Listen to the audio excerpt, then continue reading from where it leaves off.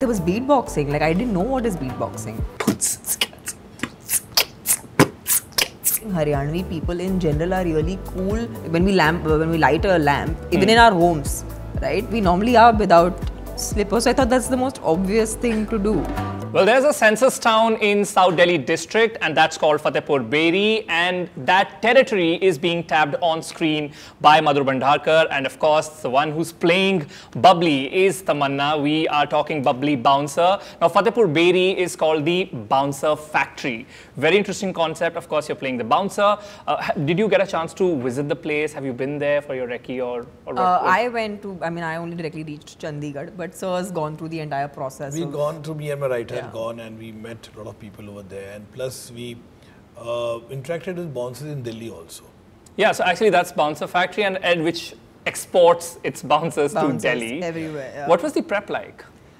This film actually required me to prep a lot. I had to learn how to ride a bullet, which is a pretty heavy bike. But otherwise you could ride two-wheelers. Yeah, it's strange. I can't ride a cycle, but I can ride a bike now. It's weird. But apart from that, there was beatboxing. Like I didn't know what is beatboxing till I started work on this film, and that was really fun. I didn't realize that this is an absolute like passion for so many people, and it's such a talented. It requires so much skill to be able to do that, and it's such a talent to have. Are we talking about beatboxing as in rap wala beatboxing? Yeah, which is the sounds that you make. Did you start with Boots and Cats? Yeah, Boots and Cats. You did? was my first lesson. Do you mind doing something for us? We can do Boots and Cats only. Okay. Do you beatbox? I wanted to learn, Okay. so at one point I started learning, but of course I Beatboxing? absolutely suck at it. So, No, but I please don't go think ahead. I'm great, but I will give it a shot.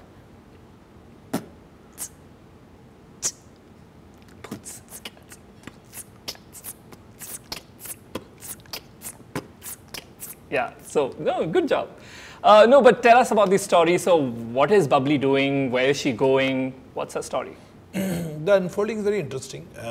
Babli is from the small village, Haryana, and then how her basically journey to Delhi, and her love interest, her relationship with the father, mother.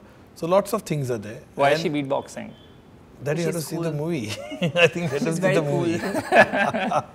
Why Babli Bouncer is also this very fun world is also because I think Haryanvi people in general are really cool, self-assured, and genuinely funny, and they're genuinely like they have a sense of humor in like everything. They just never a dull moment in their. My bhabhi is Haryanvi, so I actually know a person who, and I've always seen her. Crack the most like cold jokes, and I'm like, from where do you get that? So while I was researching on the Haryanvi dialect, I realized it comes to most Haryanvis. There's this cold humor happening. Did you have an accent coach, or Yes. did you pick it from your bhabhi? I had first heard it from my bhabhi, but of course I had a coach. His name is Umesh. And he was, I think we both had this discussion. We were like, listen, and it's a sync sound film, so there is no real scope of, going for a full-on dub where you can correct the language. This time it's not a theatrical release. Does that change anything for you? No, nothing changes. I mean to say, we have not absolutely compromised. In fact, it's quite a good budget we got for the film. And plus, I shot like a film only, completely. So there's no compromise over in terms, because it will be a digital release. Because nowadays, when we see it's original Netflix or Prime, and this is Disney Hotstar, so we wanted that kind of opulence in the film. So we wanted that bigness in the film. So there's no compromise over there. So you would feel like you're watching a film only. Yeah. Just because it's coming to OTT doesn't mean that we subtract certain amount of things in the film. Lovely. And we are in age of social media, of course. Yours is an OTT release. What we used to witness in theaters, which is claps and whistles, is now becoming voices on social media, right? Does that change promoting a film for you, and what is the strategy you go with? Are you doing a lot of reels, or do you get active, okay, my film is coming, so I have to be there on Instagram? I think for me, Instagram definitely has become a way of life, and I enjoy it. I mean, to be honest, I'm not someone who shies away from social media. I enjoy it myself.